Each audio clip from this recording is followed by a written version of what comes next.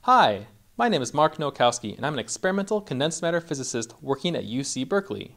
I get a lot of questions from people asking me what I do as an experimental physicist.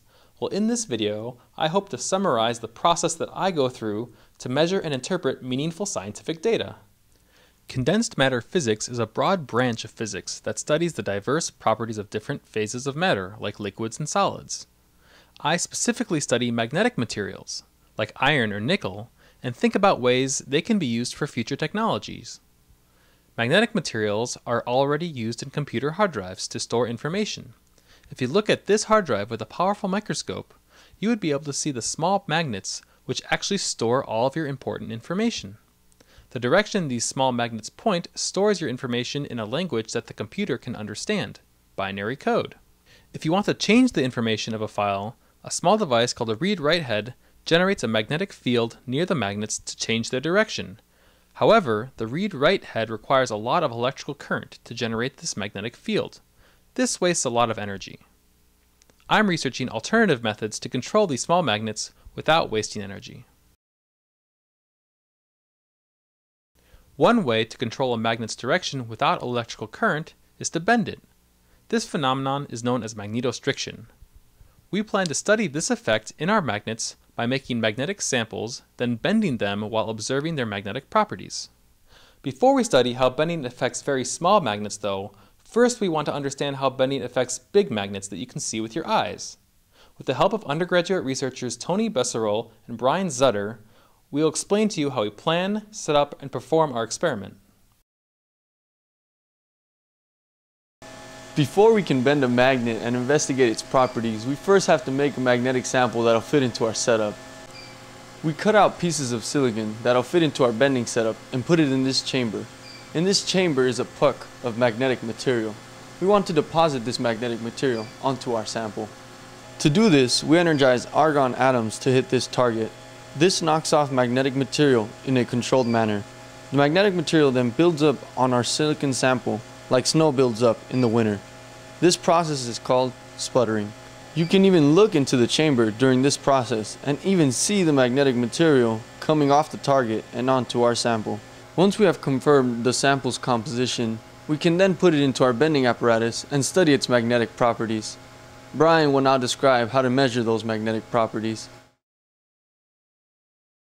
To measure the magnetic properties of our material, we're going to use an optical characterization method called MOCH, or the magneto-optical Kerr effect. Now when I say optical, I mean we're going to be using visible light to measure the magnetic properties of our sample. More specifically, we're going to be reflecting a red laser light off of our sample. First, we glue a device onto our sample that measures how much we bend our samples. Then we place the sample into our bending setup and push the sample between two magnetic poles, which we will use to sweep a magnetic field in different directions across our sample. We plan and construct a pathway that prepares the laser light to be sensitive to changes in the magnetic properties. When the laser hits the sample, it interacts with the material.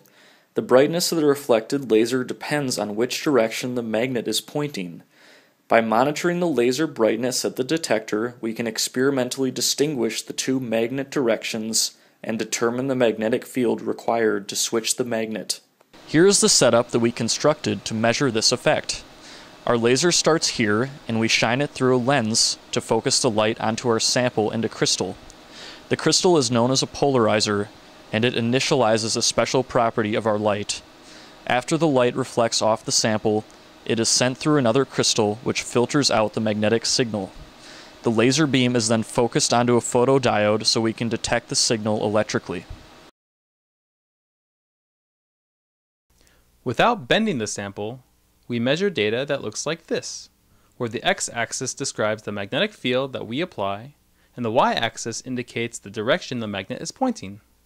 This graph tells us how easily we can flip the magnet between its two states. This data is a control experiment which tells us how our sample behaves before bending. Next, we bend our sample without breaking it and remeasure the laser signal.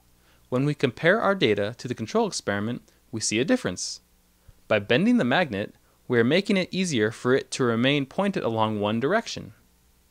Even though this doesn't switch the magnet, it still experimentally confirms that bending the magnet changes its magnetic properties.